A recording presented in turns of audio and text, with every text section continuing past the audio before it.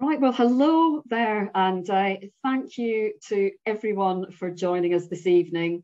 I'm Linda Wallace, and I am Director of Wesleyan Financial Services, and it's an absolute privilege to be chairing tonight's discussion. So the session tonight will be a panel discussion, and we're going to be considering a number of really key questions in relation to the role of women in general practice, and also the opportunities and some of the challenges that they face. And it's interesting to note that, women make up more than 50% of the GP workforce across each nation in the UK, as well as more than the majority of people coming into UK medical school in terms of entrance.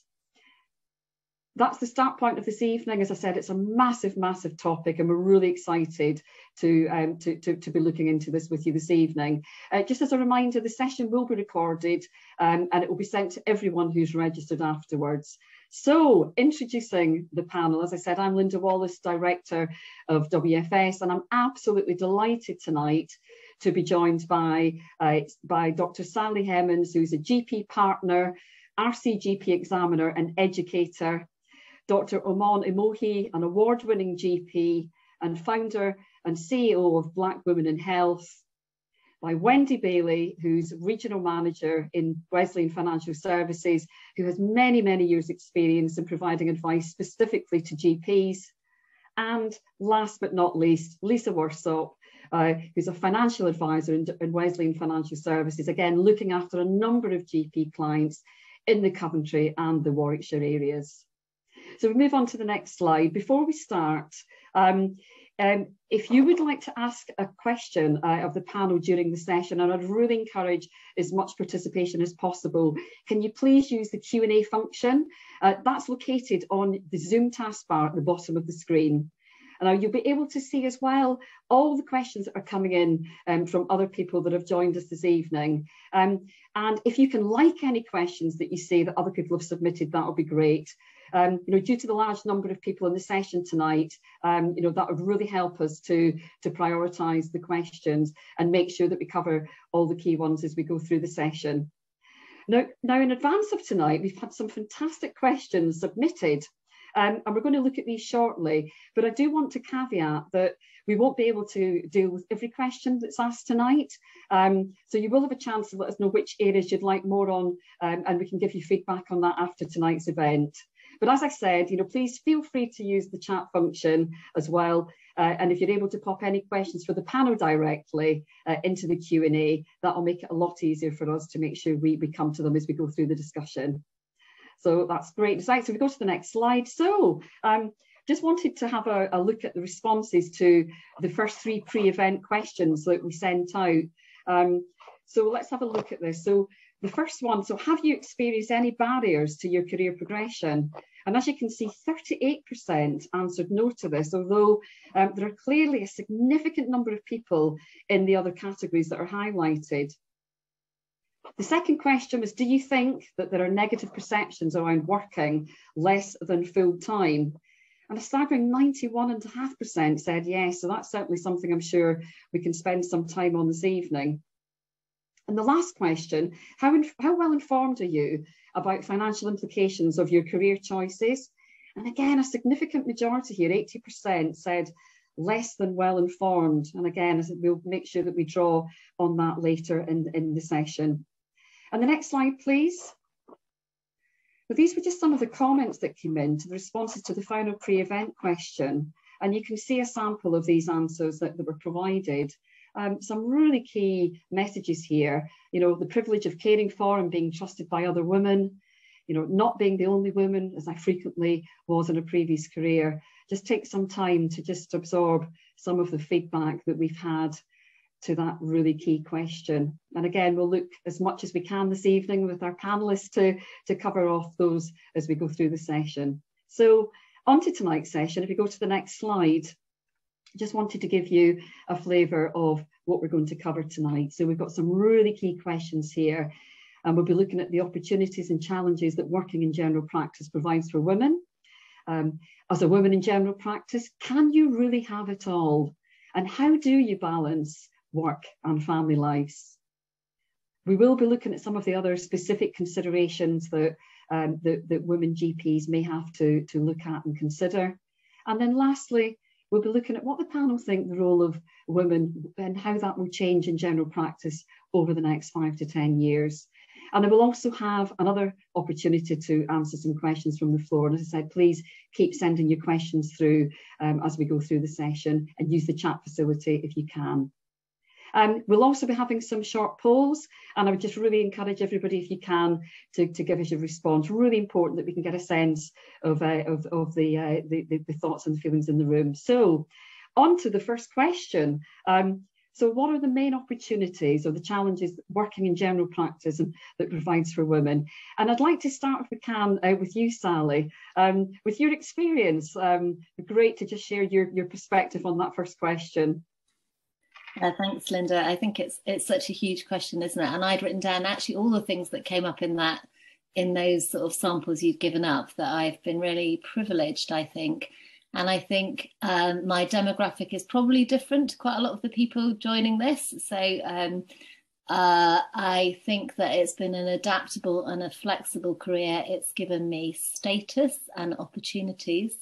And I've learnt lots of transferable skills that have allowed me to do lots of other roles, whether they're voluntary things like school boards and other things over the years. I think learning that there's a season in life and you don't have to do all these things at one time, and there's not necessarily a right time, and that you might come, and I didn't do training for quite a long time of being a GP. So I think that you can make it your own, your career path. And I suppose the most important thing for me is that most of the time, not all of the time, most of the time, I still think it's a great privilege actually to walk alongside patients who share their innermost thoughts and their life with me. So I think it's been a big opportunity, and I still think it's a privilege. Yeah.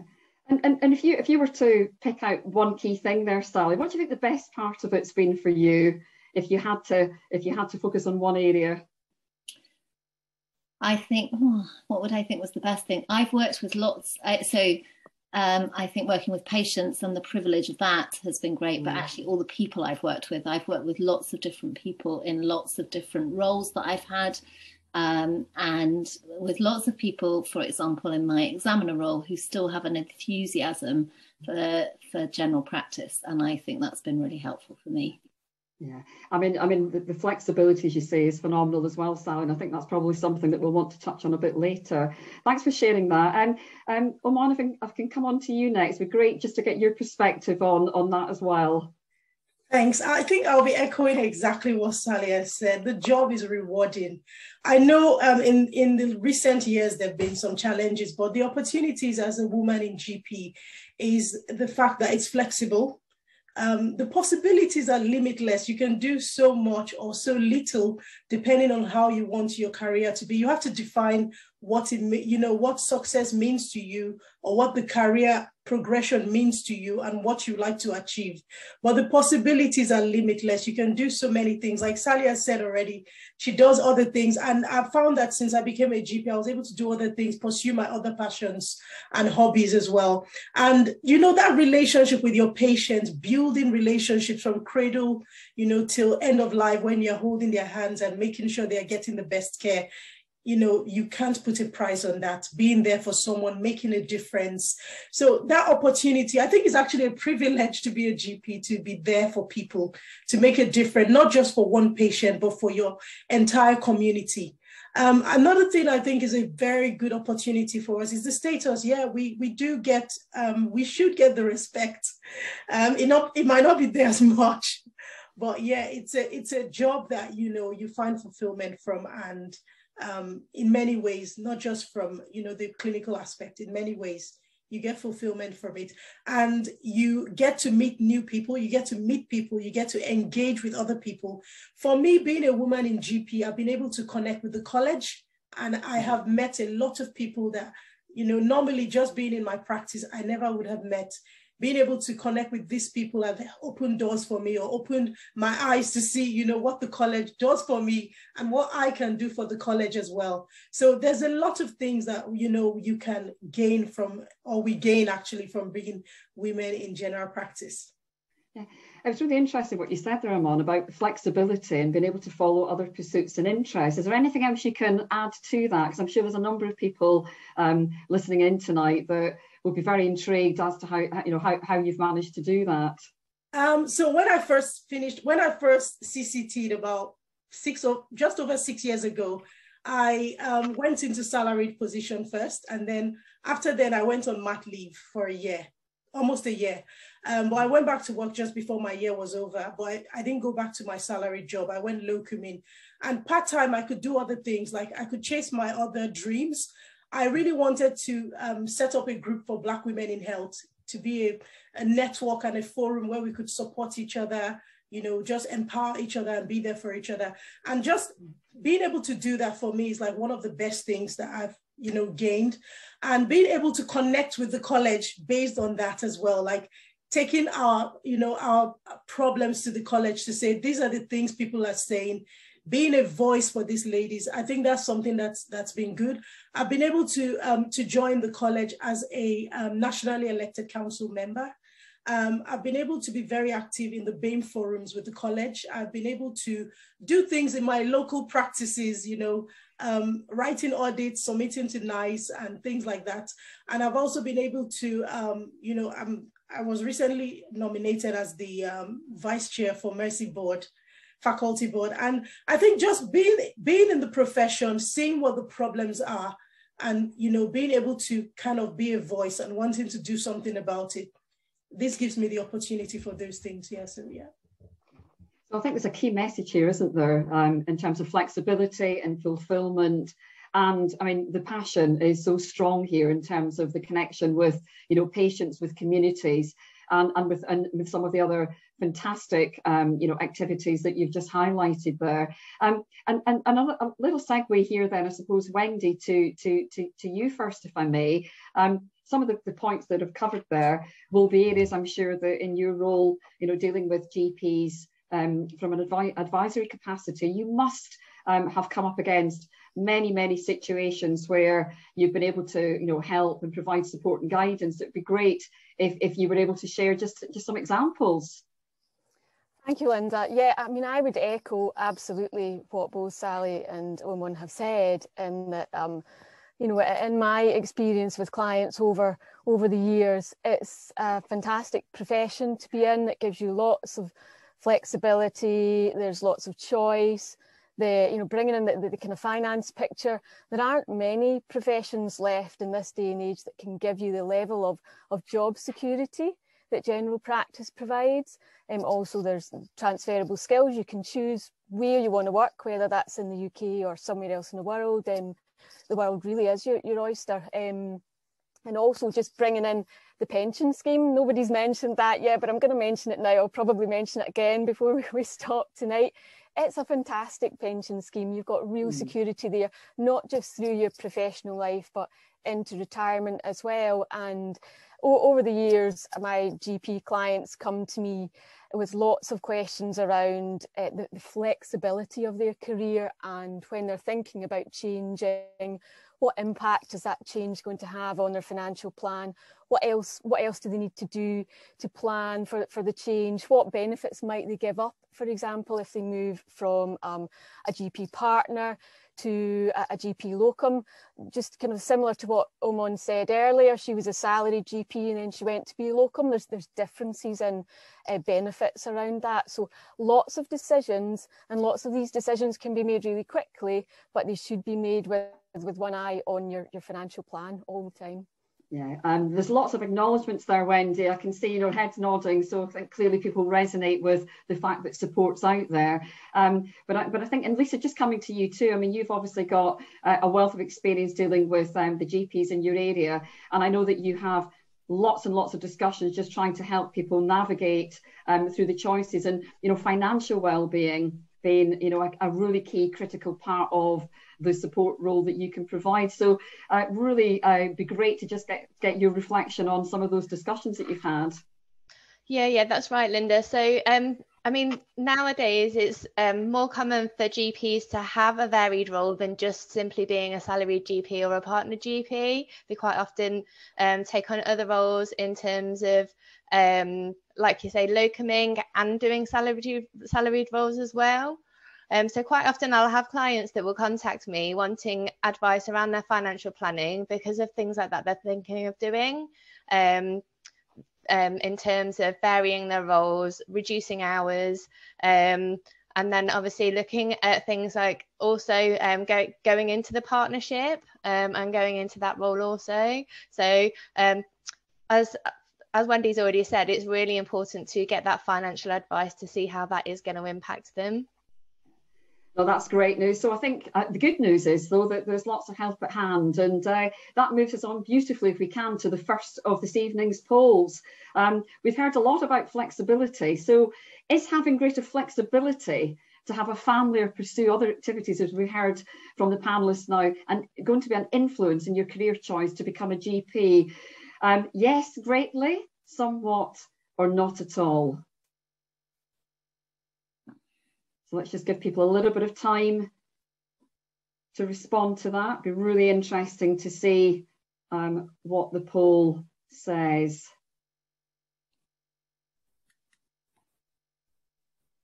And I'll share that with you in a second. So greater flexibility, that you've heard, how much does that really influence you and your choice of becoming a GP? Are we just about ready, I think, for the poll outcome? Yes, we are. Right. Okay. So, gosh, 76% have said yes, greatly. 22% somewhat. So that's staggering. That's over 90. Nearly everyone either greatly or somewhat as a consideration, and 2% not at all. And clearly, you know, everybody will have a different perspective on that question. But that takes us beautifully then into the second question. And, you know, as if we go to the next slide, as a woman in general practice, can you really have it all? In fact, there's a few questions coming through, I think, with that will link nicely into this question. So how on earth do you really balance work and family lives? Can we really do that? Is it superwoman, or is it actually practically possible? So Imohi, if we can come to you first, it'd be great to just share your insights of how you've managed that yourself. Thank you. I think Sally alluded to this before when she said something about, you know, you don't have to do it all at the same time. So I believe that in our lives, we all have seasons, and you need to know what season you are in your life. If you're newly qualified, your season is different from someone who's mid-career or towards the end of their career. So for me, I think a few things that I put into consideration was evaluating my personal situation. And I think everyone needs to tailor it to themselves, you know, assess your situation, you know, what is most important for you. Define what success in your career and in other aspects of your life means to you. And that would help you really understand what your demands are for your professional life and for your personal life. So, for example, if you have small kids, I have small kids. When I was a GP trainee, I had my first child when I was a trainee, and then I had my second child after I became a GP. So I had little kids when I was preparing for exams and, you know, trying to CCT and all that. So it was difficult, but I had to understand the demands of my life and find out ways to kind of juggle them together. And the ways I did it is by planning. I plan so well. I have books where I write my plan for the day, my plan for the week, my plan for the month. And I think everyone should plan. You should have a booklet where you write your to-do list all the time. Plan, because if you don't plan, you'll fail. So plan how you're going to, who's going to take care of your child when you're working, who's going to take care of your kids when you need to read, when you need to attend a course or an event. And you need to be aware that you might have to sacrifice. And that's where having it all, you know, comes. Can you really have it all? You might have to sacrifice some things for some other things at certain points in your life.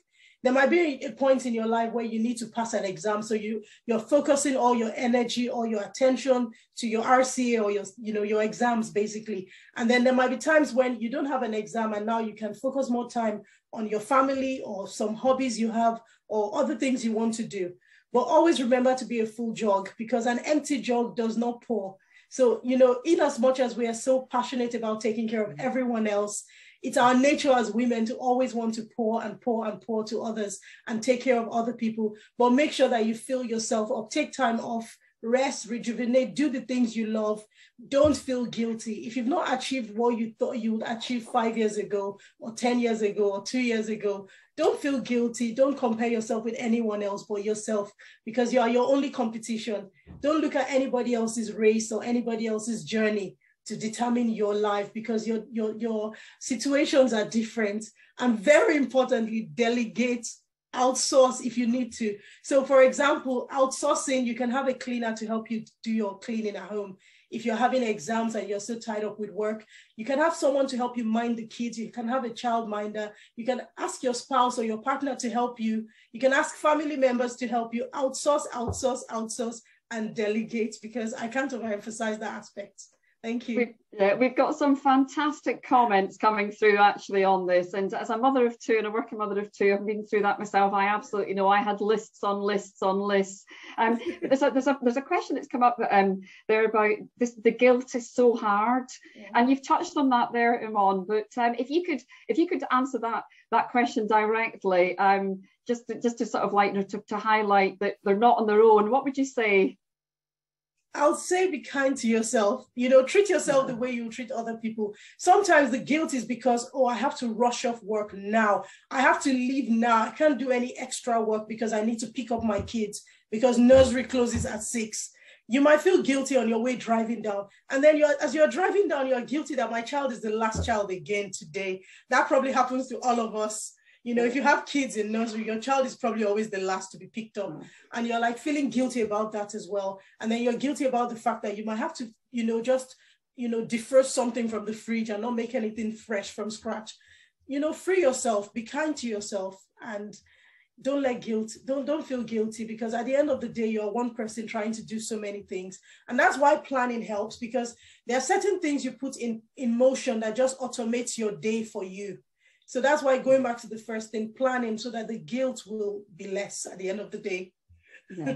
I think a great point there, isn't there, that there's a massive network around to draw on, and I think many women certainly that I speak to are normally the ones that are trying to control everything. So I think there is a little bit, as you say, of just having a look to see what support is there and really use it. And Sally, that's a great point to come back to you on. And I can see you were nodding all the way through Imon's points there. You've had obviously experience yourself, but it'd be great just to get your perspective on this. If there's anything else you can share.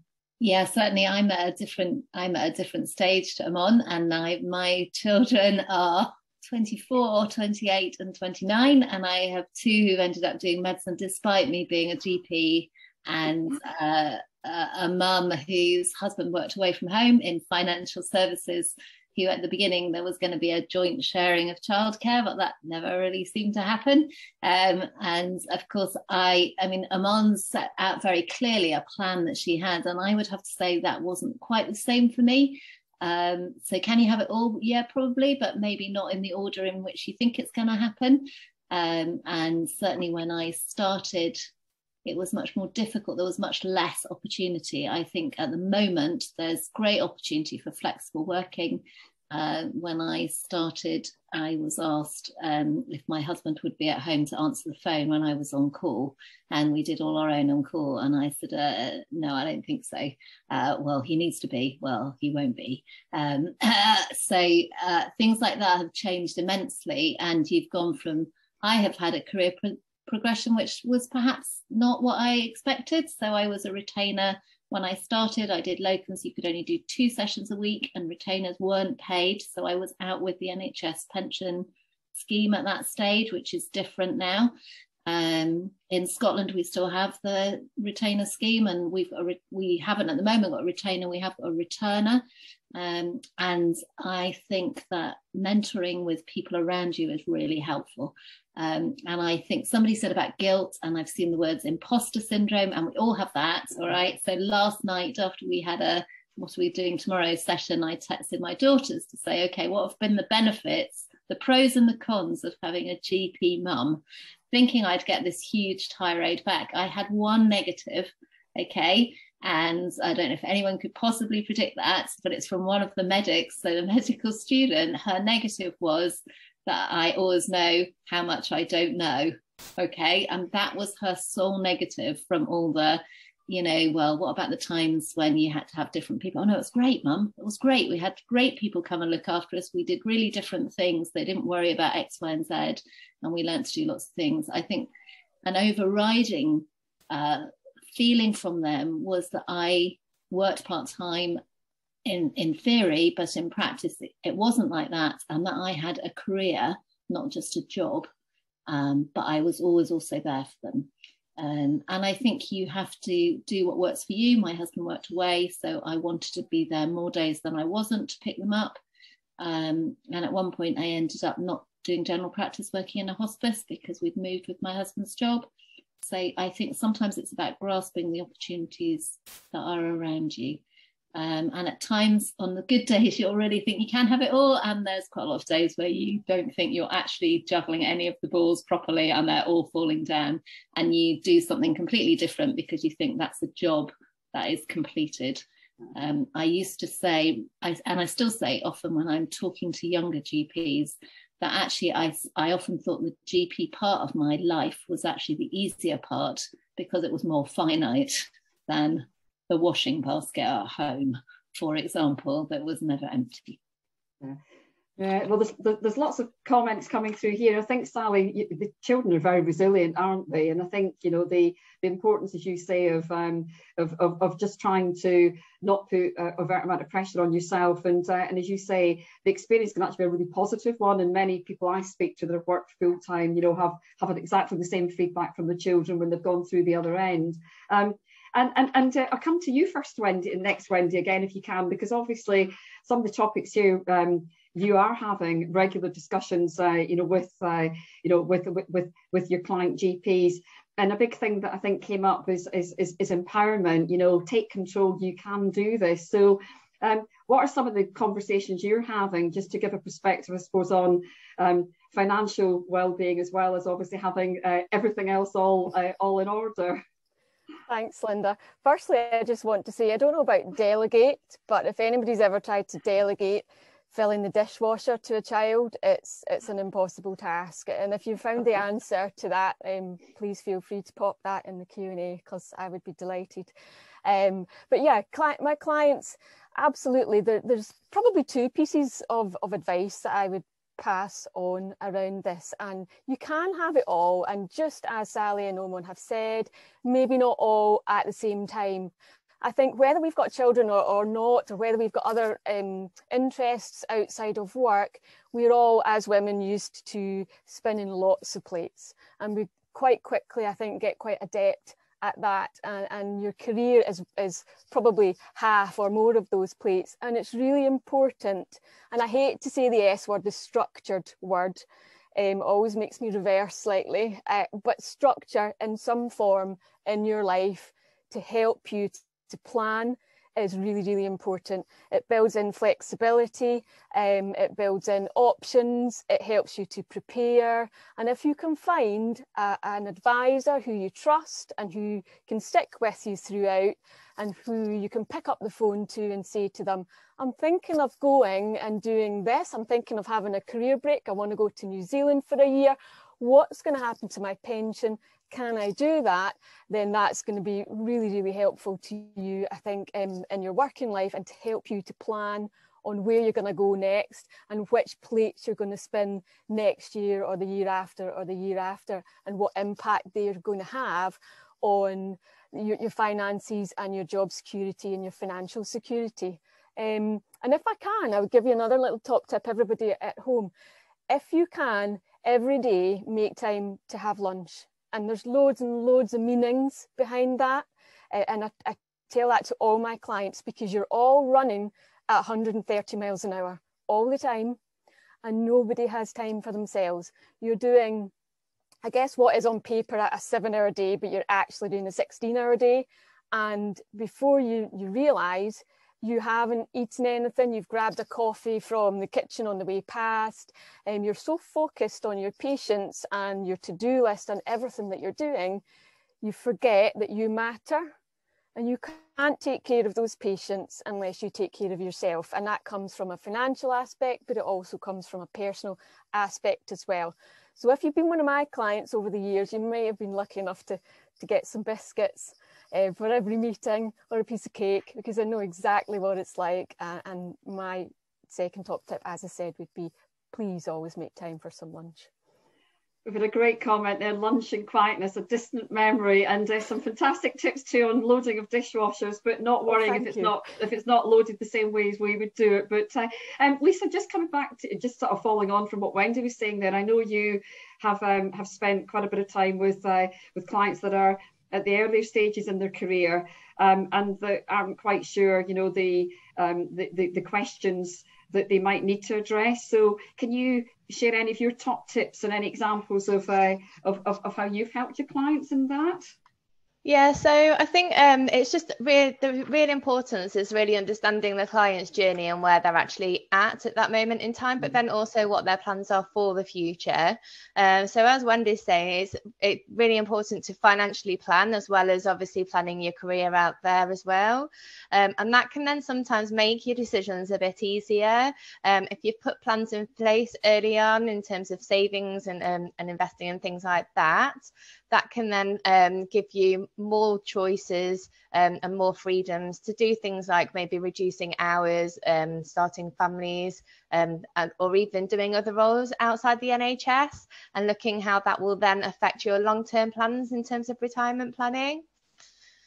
I know somebody has put something in the chat as well, which I totally agree with, in terms of the men comment. I don't know whether anybody's seen that, but it is, as a single parent, it is really frustrating, because generally men don't really seem to have to deal with the issue of balancing your career and your work, or even sorting out childcare, for example. For some reason, it always falls on us, and it is frustrating.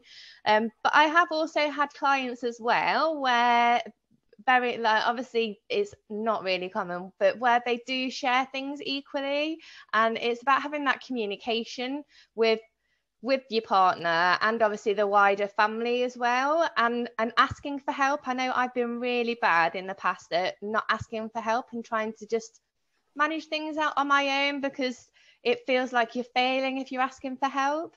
But yeah, so my key tip from a personal point of view would be swallow your pride and just ask for help where you can. Well, we're going to, thanks Lisa, that's fantastic. We're going to keep on this theme for a little minute. We're going to move on to the next poll of this evening. And again, if we could just ask for everybody to give us your view. So this one is, do you understand how career breaks such as parental leave can impact your retirement goals? Yes, no, or unsure. And it'd be really great just to get a sense in the room of how informed people are around certain key aspects of financial well-being. Because I think, as we know from some of the comments already this evening, being forewarned and forearmed really helps in some of the key decision making. So just give a few more seconds to give everybody a chance to respond to the second poll of this evening.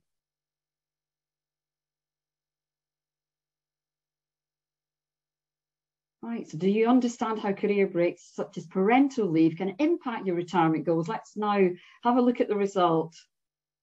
Gosh, 3% have said yes, but a staggering 77% have said no, and 20% unsure. So I think that highlights again nearly everyone that's dialed in this evening really could use getting a broader understanding around some of these key questions. So let's take that on to the next slide if we can, and the next question. I think that sets that up really, really well. And a question really around, you know, other specific considerations that that women GPs may have. And I think we'll stick at the moment, if we can, to some of the financial points that came up here. Wendy, if we'd come to you next, just to kind of follow on from some of the points you raised earlier, and it'd be great to share your insights here. Thanks, Linda. Yeah, I said I would talk about pensions some more, so here we go. Don't worry, I won't get technical. But yes, absolutely. If you take some time out, if you want to have children, or if you want to go and do something else, and you take a break in your career, where you are before you take that break has a real impact on your NHS pension and whether you're able to continue in that pension scheme, or whether you have to come out of the pension scheme and go back in once you come back from your career break. So it's really important that if you're going to do that, if you're going to take time off for children or take time off for something else, that you talk about it, you plan for it, and you seek some help and some guidance and some advice from your advisor, so that you know whether you're actually in the right role at that point to do, or whether you need to maybe move into another role so that it's going to give you access to better benefits, and so that also you know how you can maybe make up for benefits that you've lost once you return to work, and also what impact that's all going to have if you return to work and you do, say, 4 sessions a week as a GP rather than 7. There's lots of different impacts there depending on how many sessions you're going to work each week as a GP. Other things that can impact your retirement plans is if you move from an employed role to a self-employed role. It's not always straightforward whether you are able to then continue as a member of the pension scheme, and to what level. So it's really, really important that you do seek advice and you don't make any decisions just based on, well, I want to go do this, so I'm going to go do this, without considering what impact that's going to have, and actually starting with the end in mind. Where do you want to be? Always keep that in mind. Where do you want to be when you retire? When do you want to retire? It's never too early to think about your exit strategy, without trying to get rid of your career before it's over, and without trying to, take you away from enjoying a fulfilling career. Always have one eye or half an eye on your exit strategy and where you want to end up. Wendy, just to come back to something you said earlier, empowerment, how important do you think that is in this topic, that people do actually have the knowledge to feel that empowerment? I think actually as a woman, in most professions, it's not always easy to feel that you've got your own identity and to feel that you are absolutely financially secure without the help of a partner. And so being able to make decisions about your money, to understand where that money's going, what that money's doing, when you can access it, how it's going to help you, without having to rely on anybody else, is massively empowering, I think, for a woman, is to be completely self-reliant, regardless of who else is there in your life. And going back to what Sally said earlier as well about her children, her daughters, they've had Sally to look at through them growing up and to kind of aspire towards, I guess. And Sally, you must have done something right, because they're great girls, and they've obviously, to give you that feedback where everything's been really positive is just wonderful. And just following on from that, Lisa, there's been quite a few comments in the chat. And can I just say, by the way, it's fantastic to see these comments coming through, and just getting a sense for how some of the conversation is landing. And just really encourage, if you do have any questions, please, send them through. And Lisa, just coming to you before we move on from the particular financial point here. With some of the people viewing tonight and they've signed in tonight are maybe people that are bringing families up on their own, or people that may be even facing going through divorce. But there's certainly other big potential questions that can raise, and it'd be great just to get a sense of some of the work that you've been doing, because I know that you've had some clients in those situations yourself recently. So can you share some of that with us? Yeah, sure. Firstly, I just want to just emphasize the point of finding somebody that you can trust. In terms of getting advice around your finances, it's really important that you have that open relationship with your financial consultants, and that you can be honest with them and trust them, in order for you to both obviously put a financial plan together. Quite often I've had clients that have contacted me where they've requested a woman financial consultant as well, because that quite often can make people feel more comfortable in having that approach there. But I'd say well, not a lot of my clients, but some of my clients over the years have contacted me because they've been going through divorce, and that has then obviously put a spanner in the works in terms of their goals and expectations that they had, and what their financial situation was looking like it was going to be mapped out for.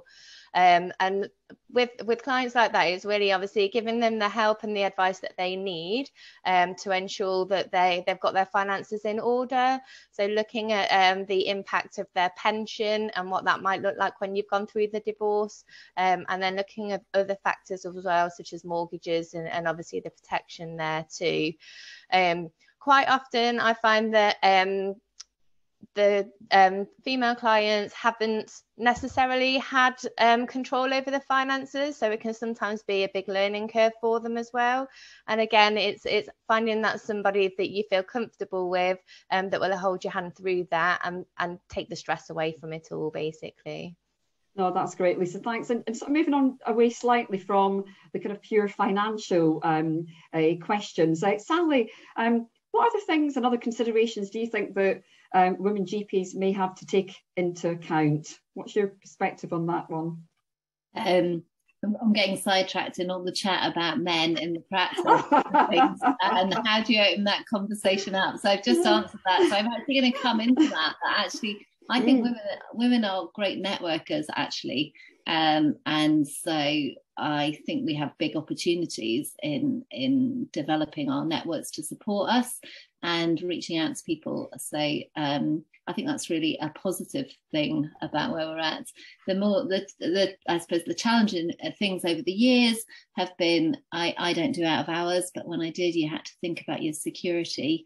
At times, how we dress, how we're treated. I think there's much less sexism now. I know we're having, but I'm saying that whilst having seen all this chat about how do we make our husbands or our other halves do this. And there's also some stuff in there about if you don't have children, being a GP is hard, and you still need to have work-life balance. And I think that's true. I've got my middle daughter is a specialty trainee at the beginning in obstetrics and gynecology, and she's married, and actually she is much better than I ever was at having a balance. I would do more of the things that I thought I ought to do in other things. She is signed up to doing an art course every week, which she totally preserves as far as she can. So she recognises, I think, that you have to have a balance. So I'm slightly sidetracked by those bits on the side, sorry. So what are the other considerations I might have had? I suppose for me, I've gone on to have a caring role as well. And actually, I think that how I balance that up, and I've not been doing what Wendy is saying always, thinking what's the implication of this later on. And so sort of backtracking a little bit at the moment about that. And I, for the record, still am not sure when I'm going to retire. So I don't think everyone has to look at Wendy groaning at me. Thanks for that, Sally. Imohi, what's your perspective on this? It'd be great just if you can share, any insights, other things that you think, really these are things you do need to think about. Thank you. So again, I'm just going to come from a different angle.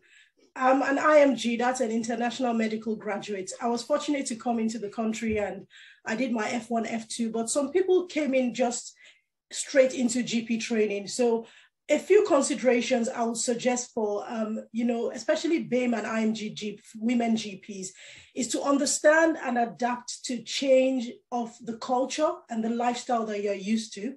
And that goes into the financial aspect as well, if we look at it broadly, because when you come, you're just starting. Everyone else has been already on the wheel before you came, if you look at it that way. So you're trying to think about childcare, getting a mortgage, getting a house, getting a car. You're trying to do so many things and pass your exams and get job security and all that. But it's good to take a step back, plan. Again, plan is very important. Understand the culture, adapt to the changes that you've met, continue professional development, continue learning. You can never stop learning. keep learning, get a mentor. I can't overemphasize that. Get a mentor. Make sure you have someone that you look up to, that can advise you, that's been through it all, that can prevent you from making the mistakes they've made. And obviously get a very good support network. I think it's really, really important that you get a good support network. There are so many doctor groups and, you know, women doctor groups on social media that you can join. Get into one of them, get the support you need. But more importantly, I think some specific considerations I would say for women GPs, to remember that you are your superpower. You are unique. You're special. Know yourself, know your worth, know your identity, know your purpose, and never fail to negotiate well. You know, when you're going for a job interview, sell yourself. Don't shrivel and hide and, you know, think anyone is thinking she's just a woman. Know yourself. Be fearless in this journey through GP, because it's a journey. You're going to be here doing it for the rest of your life, except you change your career.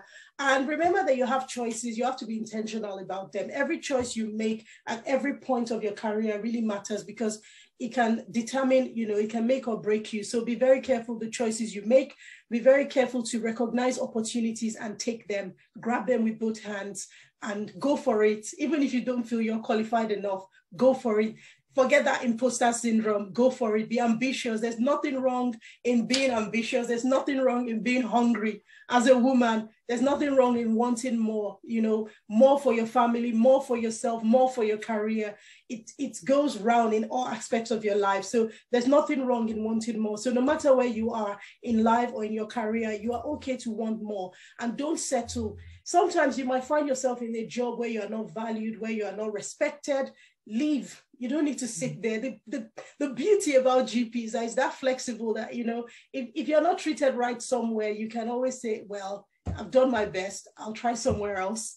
So don't settle.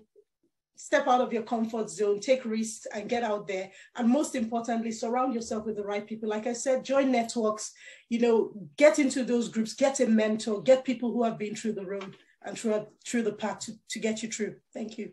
Oh, some great points there. And I think, you know, believe in yourself, value yourself. I think there's loads of comments coming through, actually, Imohi, about one point you made there about a mentor.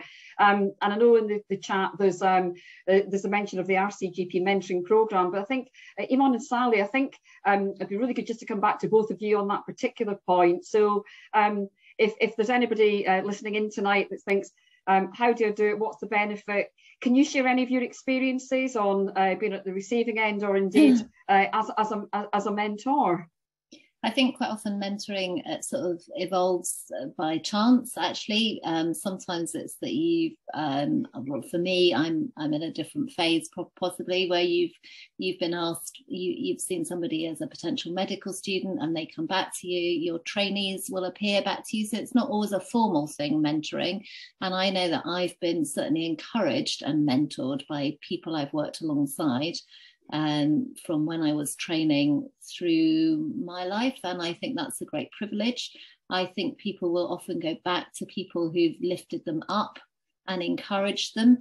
And somebody's put in the chat about, so certainly I'm an Edinburgh GP, and Lothian now have a sort of mentoring and support scheme. Some areas are more developed than others. I think RCGP generally has bigger schemes if you want them. I think lots of people find peer mentoring, so peer groups is also a great way of supporting each other. And in Scotland, I think it's more of a Scottish. So I grew up as a GP in England, but I've been in Scotland for more than 20 years. And so we have lots of things called PBSGL. I think the other place that some people are turning to are social media forums, actually, where you can bounce something out. And I swing between thinking these are great, so on Facebook, like GP Survival or whatever. I'm a member of several. Sometimes I think they're great, sometimes I think they're a bit negative, and it's about turning those off. But they are a great place for people to say, I'm a GP in this area, can anyone help me? So there are lots and lots of different ways of engaging with people who, you know, I'm thinking about doing X, where do I go for that? Often the deanery has advice too. So your deanery will often know someone, or you may just happen to know. Medicine is quite a small world. And most of us know somebody who knows somebody. So we know who to ask to say, okay, so you've got an interest in sports medicine. Oh, you know, X, I know this, or so it's quite easy if you ask. I think it's back to what Omon said, that you just need to ask sometimes. No, Lisa said that too. Lisa said, swallow your, that wasn't about this, that was about something else, but she said swallow your pride and ask, which actually a lot of us aren't very good at, because we think we should do it, and sometimes that's a control thing about somebody put on the dishwasher, you've got to let them stack it however they want to, but some of us still want some china left at the end of that. But yeah. But I think the message here again is there's an awful lot of support out there, and I think some great comments. I mean, there's masses of questions coming through actually at the moment, and I'll stay on this before we move on to the next sessions. A couple of things came out around when to have children, maternity pay implications, and options for returning as a locum. I know those are sort of key sort of separate points, but when to have children is a big question. But the implications in terms of maternity pay and kind of options. Wendy, could I maybe start with you on that? Is there anything you can suggest in those areas? Firstly, yes, there's never a right time to have children. I have 5, and none of them was the right time. Didn't put me off though. Yeah, maternity pay, paternity pay. It's more, you get more money if you're in a salaried role before you go off on leave than you would if you were a GP partner self-employed. So if you're a GP partner self-employed, every single one of my clients say to me, I've got to save to have a child so that I can be off for 6 months, 8 months, however long I want to be off before I come back. That makes me sad. It's always made me sad, and I think women should be supported to have children, and I do think it's a little bit unfair. And partnership agreements, if you go back to partnership agreements, they're never really made with women in mind. They don't seem to be, and they're actually quite difficult to understand. And clients come to me time and time again and hold a partnership agreement up and say, what does this mean? What does this give me? And it's really important to look at it differently and to say, what do I want from that partnership agreement? It's my partnership. If that agreement isn't something that I want, what do I want out of it? And then take it to your lawyer and get it drawn up the way that you want it. And you're completely in charge of that. So you could be in a position where you could make it easier for women in your practice to take time off to have babies. There's a link to that point as well, and Omon, if it's okay if I could come to you on this particular one, but somebody's raised a point about when to have children and kind of coming back as a locum, or indeed applying for leadership roles. Can you give some guidance and advice on that particular point? Just like Wendy said, there's no perfect time. If it happens, it happens. But if I was to go back to, if I was to just speak normally without looking at, perfect, if you're planning and deciding when you want to have your kids, probably during training will be the best time. I'll be honest with you. I had my first during training, and I took a year off mat leave. And then I had the second one when I just became a salaried GP, and I didn't read my contract well. So there was no mat leave pay, basically.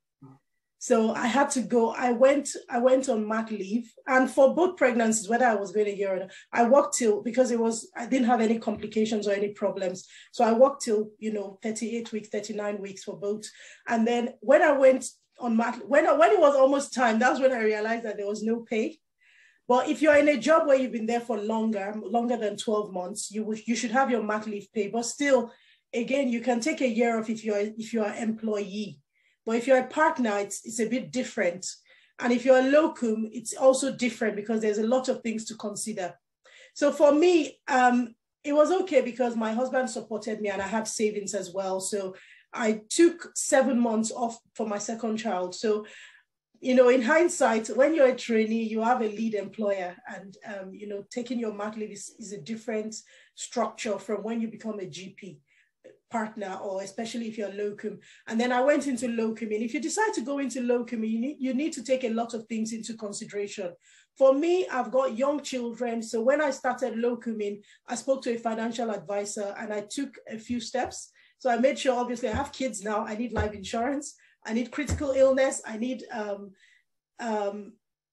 I have about 4 or 5 different insurances that I use at the moment.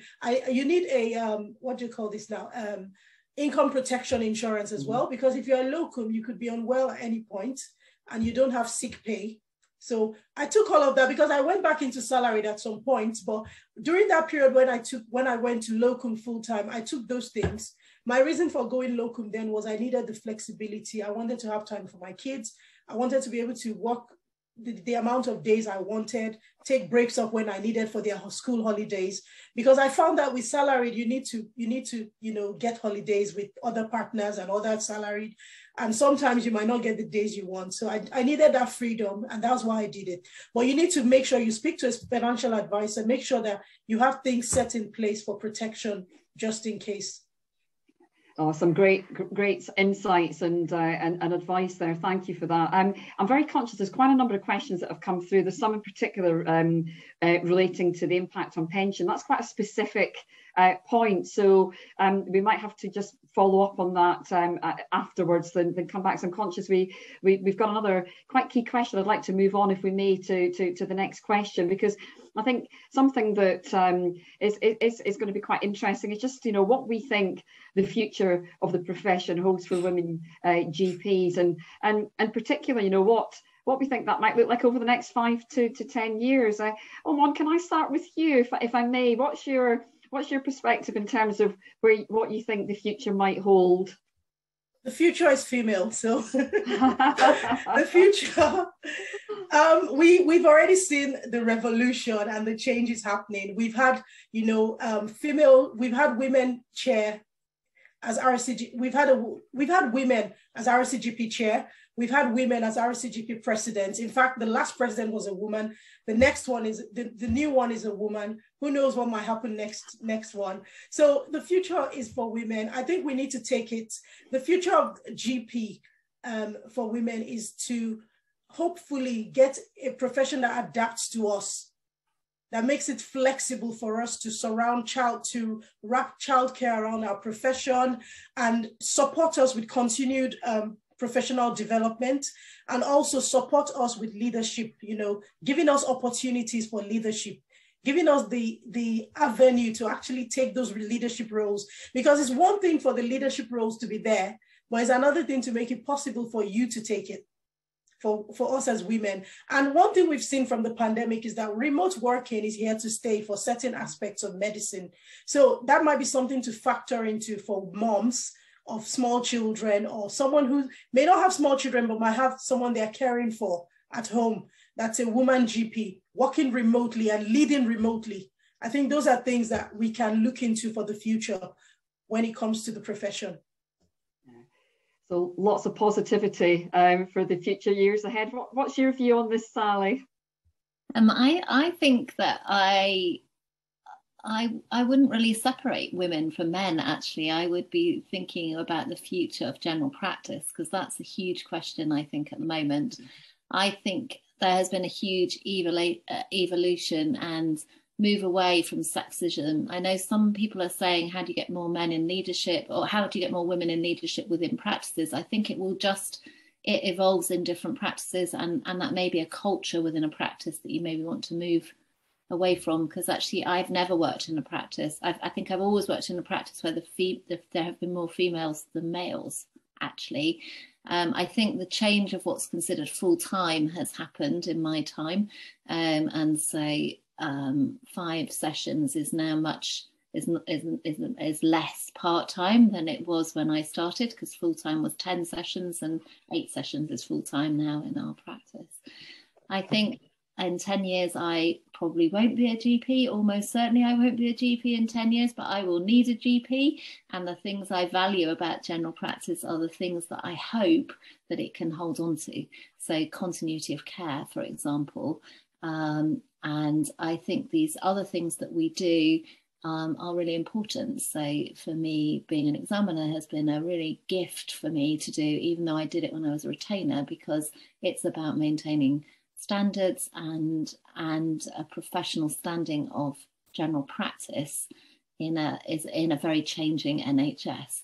I think I'm slightly nervous to even think where the NHS is going to be in 10 years. and I've got 2 daughters who are in the NHS and medicine. So I am hopeful that with all our input, that general practice will still be looking after us all. And I'll stop coughing. Thanks, Sally. And just very quickly, Wendy and Lisa, final sort of perspective from you on this. I would agree with both Sally and Omon. I think it's really exciting general practice coming, especially with the fact that the majority of GPs are now women. But also Sally has a great point in that I think I had 2 clients who work 10 sessions, and the majority by far work 5 or 7 sessions, and that means more numbers in the practices and different ways of working, I guess, coming in there. But just to kind of end on the financial aspect, I see there's a lot of questions coming through on the chat around specifics around pensions and protection, etc. Just so that everybody at home knows, there are about 250 specialist financial advisors working with Wesleyan, all up and down the country, in all different corners of the country, from Northern Ireland, Wales, Scotland, England. 60 of them-ish are like Lisa, and they specialise in GPs. So Lisa only provides advice to GPs. So she's absolutely the best person to see to talk about your NHS pension, to talk about the things that we've all discussed tonight, and if you want help with your financial plan. Yeah, I'm just very conscious we are out of time now, and we obviously put in the chat we will come round to any questions that we didn't manage to answer today. But I think I just want to make the point. I mean, you know, Wesleyan Financial Services are the exclusive financial advice provider for RCGP, and if we just move on to the next slide, and you know, that's clearly something, as I say, that we do have, you know, a team of specialist advisors all over the UK. That can obviously deal with any of the points that have come this evening. But I am conscious of everybody's time. I just really want to say a massive thank you to our panel for the time and knowledge and the brilliant insight tonight. And to everybody who's dialed in, I really hope that the subjects that we've covered tonight have been really useful, and that you've been able to take away some really key points. I just want to finish off by saying, as the session is closing, you will get an email, and in that email there will be a link to a short survey, and we just ask everybody to really appreciate if you could complete that. It lets all of us review, you know, the value that you've had from this evening, you know, what we might need to change or do differently, and also to shape the content of future sessions. And, you know, if there is a demand for that, clearly we want to be guided by, you know, what we know will be of real benefit to you. So, and make sure we're delivering that content. And in the next few days, you will also get an email to link to the recording of tonight's session if you want to revisit any point, or indeed share with friends or colleagues. And the emails that you get will also include, as we said, how you can arrange and contact Wesleyan if you do feel that it would be of benefit discussing some of the points tonight with your local Wesleyan Financial Services consultant. And again, we're really passionate about that and supporting you where we can. So to get, you know, a no obligation appointment with one of our Wesleyan Financial Services consultants, if anybody wants to do that, you can scan the QR code that you can see on the screen, or indeed follow the link that is in the chat. So it goes without saying, really appreciate everybody's support this evening and for dialing in. It's been a wonderful and a real privilege for me to be chairing tonight's discussion. And as I said, I hope that has been a really valuable session. So thank you all, and enjoy the rest of your evening. Bye for now.